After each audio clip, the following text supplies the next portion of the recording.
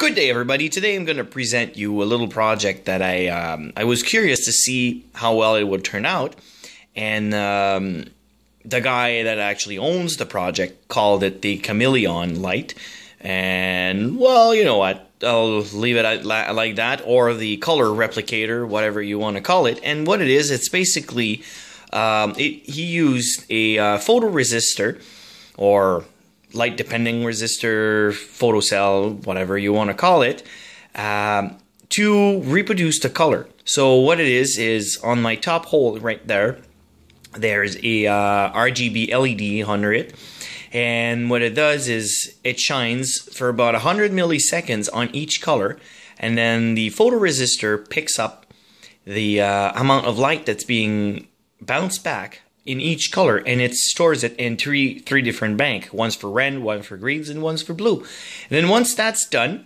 they go through a little process of recalibration and calculation, and I'm not going to go into details. And then they're actually displayed on these lovely 9 LEDs. And the reason why I took that project is I was curious to see how well it would actually reproduce different colors. So I have a green here, a blue, and then I have multiple color on my girlfriend's pillow. And the only thing you have to do before this actually works well is you need to calibrate it by showing it white and black. So I have a piece of paper that's going to be my white, and my DS just casing that's going to be black. Now I did notice that it's not perfect, so you will get some error, but for the cheap way, that's actually pretty good. And for those who have a little bit more money and they want to spend more time coding, well, you can actually go buy yourself a color detection module or whatever. I don't know, I've seen those from a few dollars up to like $20, $30, depending on where you get those. But you know, a photoresistor is actually cheap. You can get those anywhere. And I actually had mine lying in my junk box. And RGB LED, well, those who play with Arduinos, I'm assuming you get a few of these lying around, and you can actually pick 3 different LEDs, one red, one green, and one blue. That's totally up to you. And in my case, I used a single addressable LED. So they have a little chip in there. I forgot the number. I think it's 2811 or something like that for the chip, which is a constant current single, like one wire data in and one wire data out that you can control a bunch of LEDs. So I've actually got 10 LEDs in there. So 1 for here and then 9 for the display. And well, I'm gonna stop talking and show you how it works. So very easy, power up USB, and the USB is only for power, so there's actually no data. And the middle LED will light up just to tell you that the program, the Arduino, is ready for calibration. And I'll still need to work on that, because when you press the button, the first LED right here will flash red and then turn white, fully white, which is quite bright. So I'll probably lower the number a little bit just to make it dimmer. And I want to turn this one off once everything is done. And then once the white calibration is done, it's going to flash green and then turn back to white, telling you to put it on a black surface. Once that's done, it's going to do a little funky color. And then it takes a reading, and normally it should be black, so no LED should be on, but it's not really the case. Sometimes there's a little color, residual color that pops in.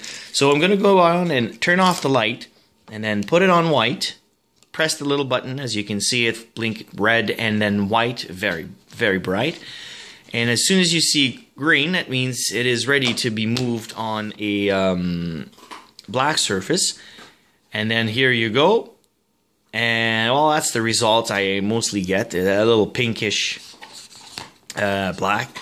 So I guess black is pink, but there we go.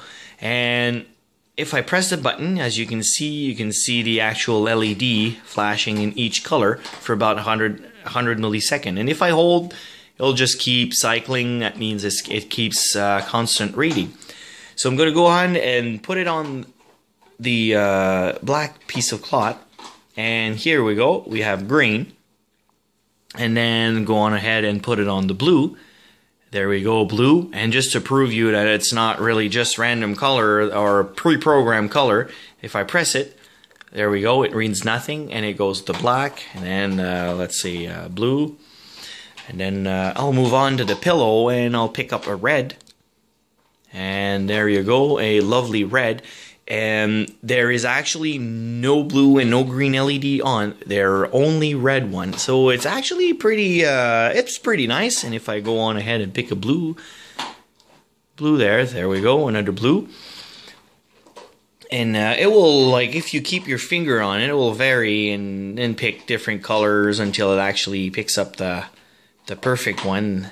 And as you can see it blinking under there. So I don't have any real purpose beside just putting on a piece of color and then replicate it, the color, and using it as a light to walk around the house.